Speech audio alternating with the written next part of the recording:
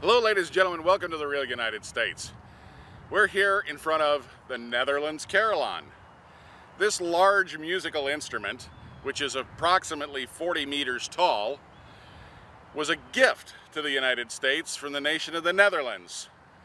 So thank you to all my fans and friends and viewers out there in the Netherlands for this beautiful work of art and this beautiful musical instrument. Now, why, you may be asking, did the Netherlands give the United States this magnificent carillon? Well, this was actually given to the United States in 1954 by Netherlands as a token of appreciation for our efforts in World War II. Now, the carillon was originally built on a nearby site and was moved here actually in 1960. Well, the structure underwent a renovation in 1995, and there were, up to that point, 49 bells. But when they made the restoration, they added a 50th bell. So it's now a 50-bell carillon. Now, the total weight of these giant bells is 28 metric tons. I'll put on the screen here somewhere is what that is in avoirdupois tons, but the largest of the bells weighs 5,800 kilograms. So that's, I'm going to guess, I'll put it on the screen, but that's got to be what, 12 or 13,000 pounds, right? So a very massive, massive musical instrument, essentially. Now, I understand that it plays the Westminster chimes on the hour, and then twice a day at noon and I believe it's 6 p.m., it plays a medley of songs. Now, there are times throughout the year when it does an automated concert. I know for a fact that it does one on New Year's Eve. It plays Old Lang Syne, and there are other times throughout the year that it does an automated concert.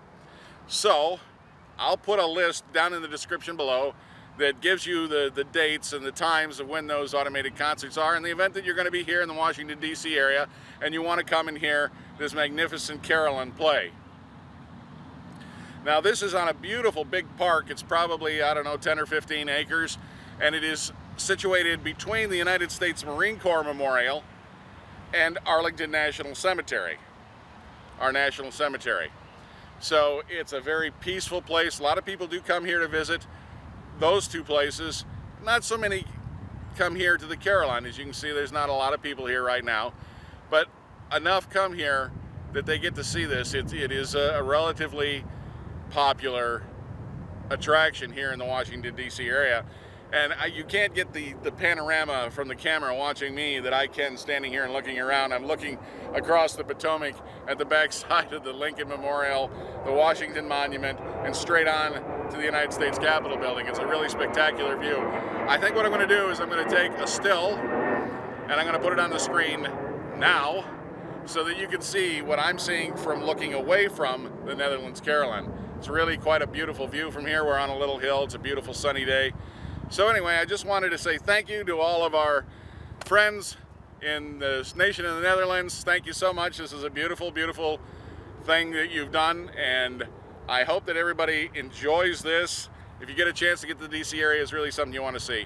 So thanks a lot for joining us here on the Real United States. I hope you've enjoyed this short visit to the Netherlands Carillon in Washington, D.C. I hope that you'll pick, subscribe, and come along for the adventure as we continue to show you the Real United States. If you got questions or comments, please leave them in the comments section below. I love hearing from all of you. I try to get back to everyone I can. And as always, thank you for watching.